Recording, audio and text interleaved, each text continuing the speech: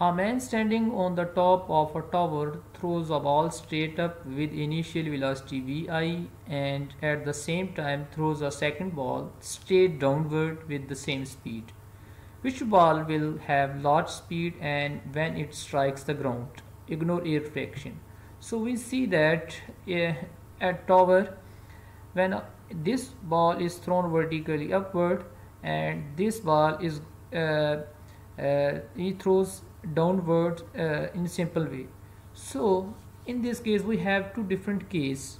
It covers some time to reach this time, but we know that if we ignore air friction, so if we ignore the air friction, two bodies will get the same velocities in the absence of air.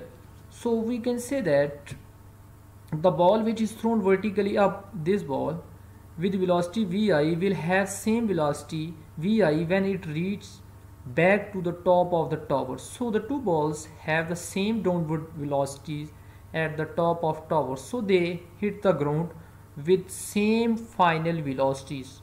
However, difference in time, we can say that they have different time, but the speed will be same in both cases.